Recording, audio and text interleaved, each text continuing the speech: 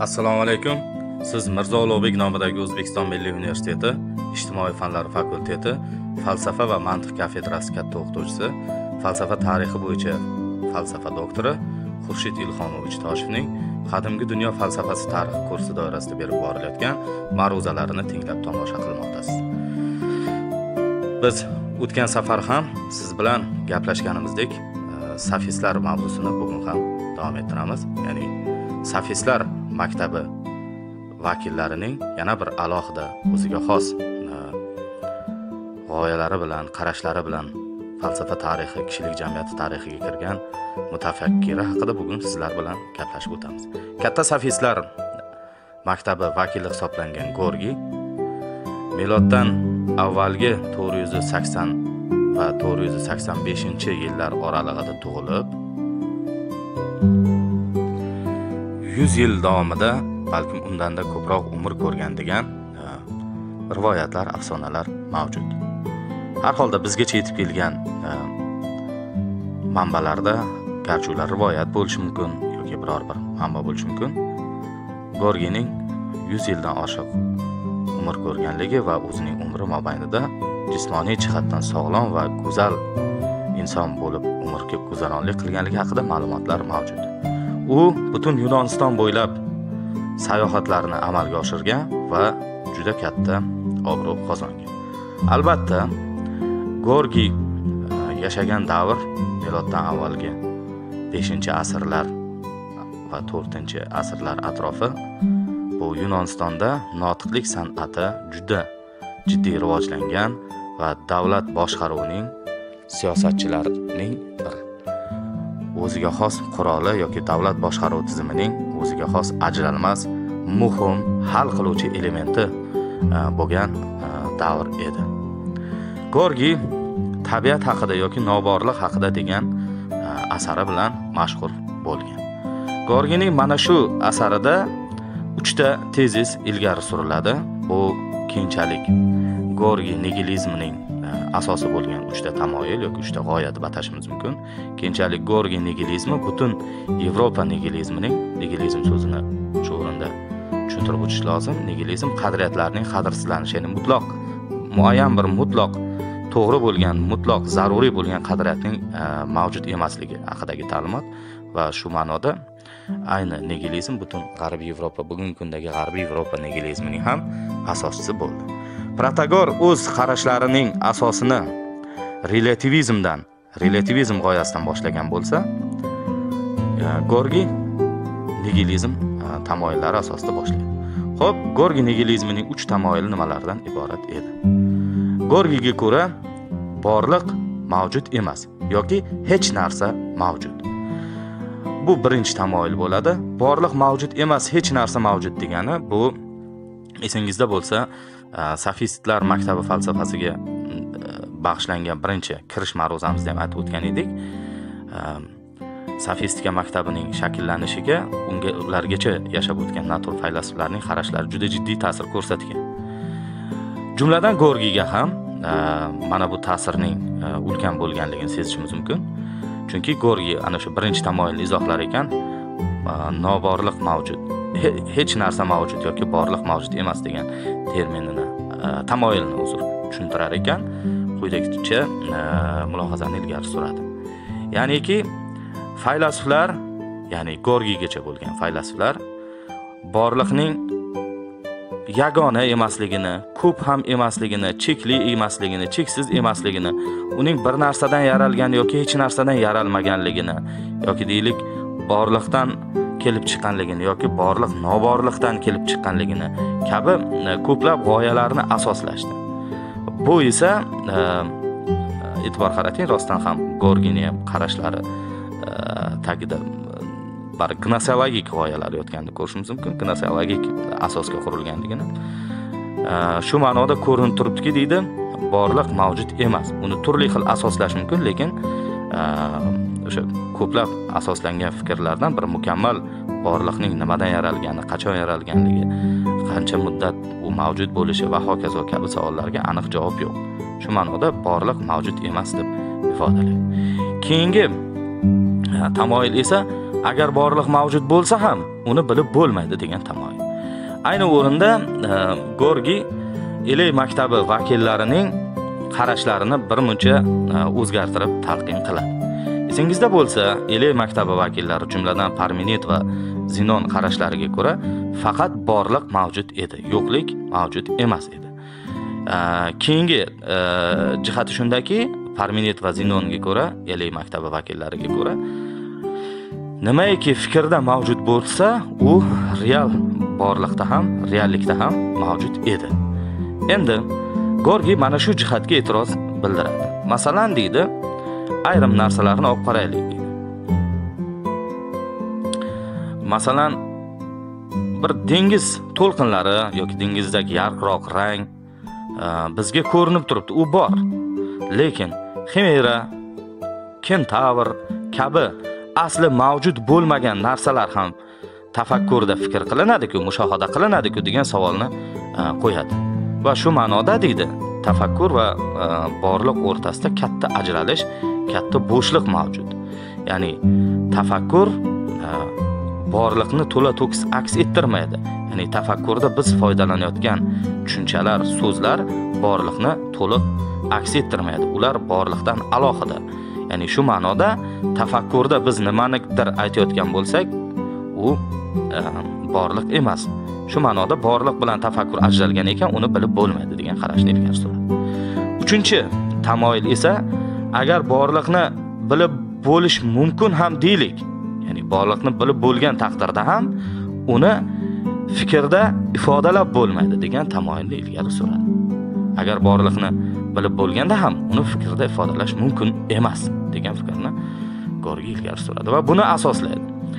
Xo'p, quloqlarimiz ovozni eshitadi, ko'zlarimiz rangni ko'radi, lekin ayni paytda quloqimiz rangni bilmaydi-ku yoki ko'zlarimiz ovozni eshitmaydi-ku deydi. Yoki bir odam ikkinchisidan farq qilar ekan, jismoniy jihatdan yoki fiziologik jihatdan, uning aytgan fikrlari borliqqa to'liq mos kelmaydi yoki ikki odamning fikri, borliq haqidagi fikri yoki biror bir narsa haqidagi fikrlari ikki xil bo'ladi. Demak, shundan kelib chiqar ekan, borliqni fikrda aniq ifodalashni ham imkoniyati yo'q deydi. Ayni o'rinda yana bir tahlilni keltirib o'tish mumkin. Har holda biz ko'rgan adabiyotlarda bunaqa talqin bo'lmasa ham, bu Kaminaning, ya'ni o'qituvchingizning talqini deb qabul qilasiz. Ayni o'rinda Gorgi ning uchinchi tamoyilni tushuntirishda Geraklit falsafasiga murojaat qilishga to'g'ri keladi. Masalan, oqib turgan daryoga 2 marta tushib bo'lmaydi degan fikrga yoki deylik, keyinchalik Platon tomonidan ham eslangan keskin Geraklitchi bu Kratil qarashlarini yodga olishga to'g'ri keladi. Kratil aytadiki, biror narsani masalan deylik, osmonni yoki suvni suv deb atab bo'lmaydi, chunki hamma narsa doimiy o'zgarishda.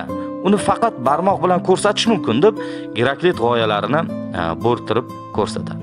Ayni o'rinda biz o'sha birinchi ma'ruzamizda aytgan tezisimiz, ya'niki sofistlarning bu darajadagi gnosiologik relativizmi va axloqiy nigilizm xulosalariga kelishiga bevosita o'sha ulargacha bo'lgan natur faylasuflar o'rtasida kechgan bahslar va bu bahslardagi aniq umumiy universal xulosalarning, borliq haqidagi universal xulosaning mavjud emasligi, borliq haqida shunchaki o'zaro bir-birini istisno qiluvchi, bir-biriga zid, qarama-qarshi fikrlarning mavjudligi va ularning har biri muayyan mutafakkir tomonidan isbotlanib, ikkinchisi tomonidan inkor qilinganligi sofistlarning gnosiologik relativizmi yoki axloqiy nigilizmiga olib kelganligi, jumladan Gorgining axloqiy nigilizmiga ham olib kelganligini ko'rishimiz mumkin.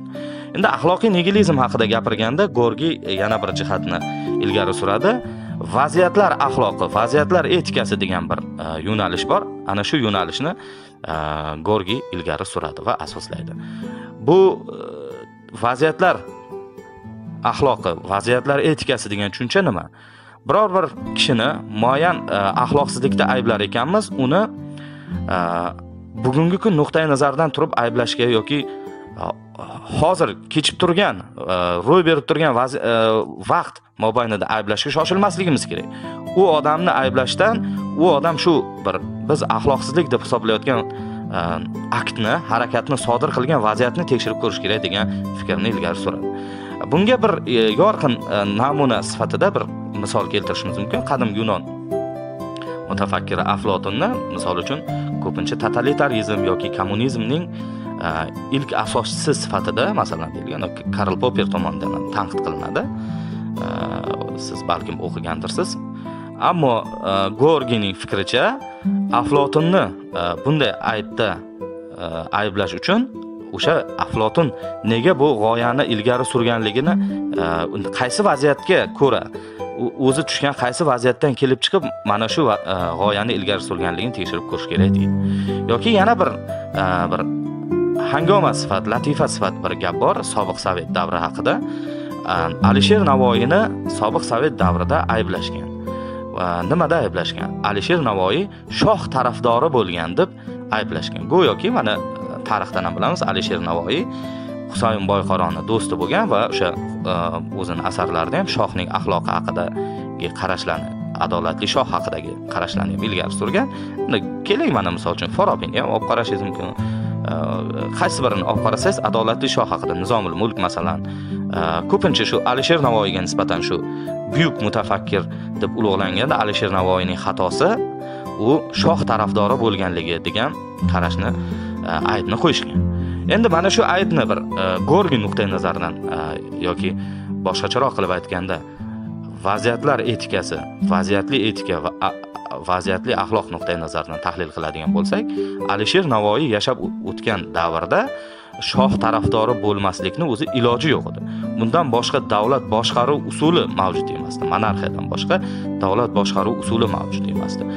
Shuni bir o'ylab, tafakkur qilib ko'rish imkoniyati mavjud emasdi. Qolaversa, Alisher Navoiy o'sha Husayn Boyqoroni do'sti bo'lgan, birga katta bo'lgan, o'sha muhitda o'sgan, tabiiyki shoh tarafdori bo'lishi aniq edi. Albatta Alisher Navoiy Husayn Boyqoroga ham tanqidlari bo'lgan. Endi bu bizning ma'ruzamizga daxldor masala emas. Mana ko'rinib turibdiki, vaziyatli tahlilga ko'ra kimnidir axloqsizlikda ayblash uchun o'sha vaziyatni tekshirib ko'rish kerak. Yoki bugungi kunda masalan kimdir aytish mumkin, O'zbekistonda birorta ham choyxona yoki kafe ishlamayapti. O'zbekistonda choyxonalar faoliyati yaxshi yo'lga qo'yilmagan yoki kafelar faoliyati yaxshi yo'lga qo'yilmagan degan xulosaga kelish mumkin. Misol uchun deylik, bundan 2 yil, 3 yil o'tgandan so'ng. Lekin mana 2020-yilda ham O'zbekistonda deylik kafelar yoki choyxonalar faoliyati yo'lga qo'yilmagan degan xulosa qilish mumkin. Lekin Gorgiy nuqtai nazaridan yoki o'sha vaziyatli axloq, vaziyatli etika nuqtai nazaridan bu vaziyatni talqin qilsak, bu nafaqat O'zbekiston, butun dunyoda aynan biz yashab turgan koronavirus tufayli o'sha choyxonalar, kafelar, ko'ngilochar joylar, umuman hattoki boshqa ko'plab davlat tashkilotlari faoliyati ham to'xtatilganligi sababli Toshkentda yoki O'zbekistonning boshqa shaharlarida ana shu ko'ngilochar muassasalar ishlamayotganligi kelib chiqadi. Endi Gorgiy so'z masalasiga ham alohida e'tibor beradi. So'z deydi ontologik jihatdan mustaqil ekan, ya'ni borliq bilan aloqador emas ekan, tabiiy ravishda u xohlagancha imkoniyatga ega bo'ladi deydi.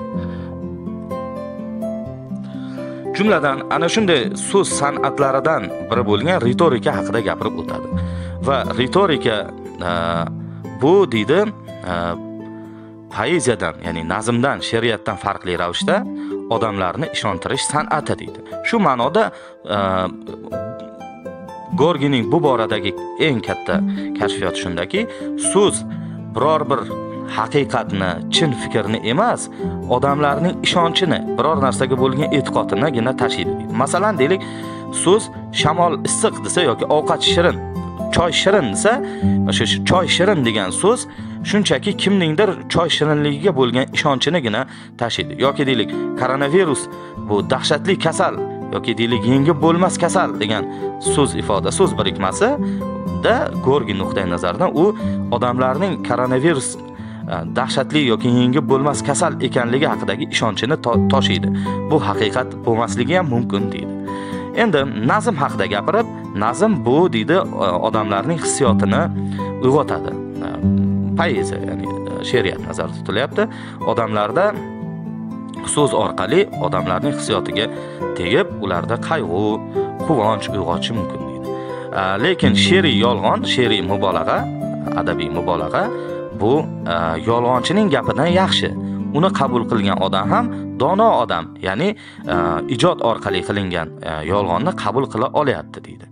Endi ritorika esa poeziyadan, nazmdan, she'riyatdan farqli ravishda muayyan manfaatni, muayyan maqsadni ko'zlaydi deydi.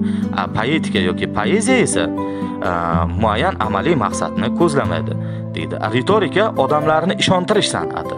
Odamlarni muayyan bir vaziyatga sudda yoki deylik siyosiy muhokamalarda o'zining fikriga ishontirish va ortidan ergashtirish maqsadida qo'llaniladigan so'z san'ati deb ta'riflaydi. Endi so'z san'ati, xususan poeziya haqida gapirib, Gorgiy birinchilardan bo'lib, she'riyat bu o'lchamga solingan, ritmga solingan mulohazalar ekanligini ta'kidlab o'tadi. Bugungi shular, keyingi darslarimizda siz bilan yana sofistlar mavzusini, qolaversa boshqa mutafakkirlar qarashlarini ham davom ettiramiz.